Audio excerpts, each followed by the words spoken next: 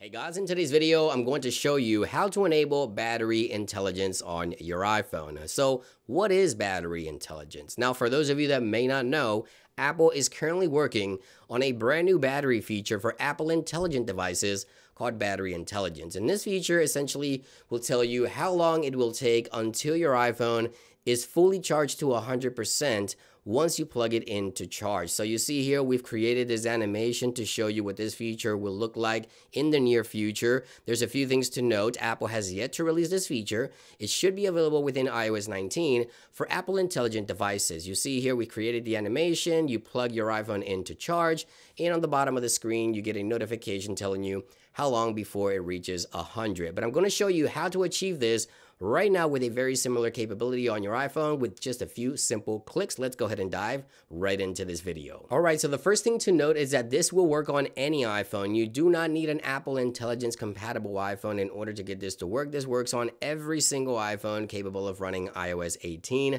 Now, links will be available for you guys in the description down below. You need to download two things. Number one, you want to make sure you have the Apple Shortcuts application. And number two, you want to make sure you download the shortcuts, which again will be available down below.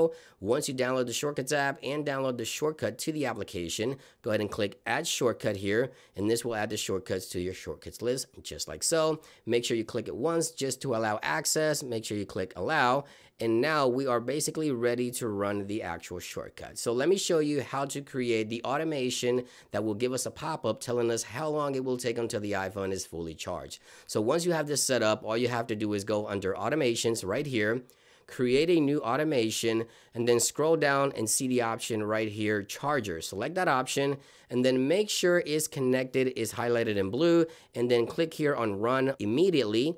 And then you want to click next. Right here, you want to make sure you select the shortcut for the battery intelligence feature.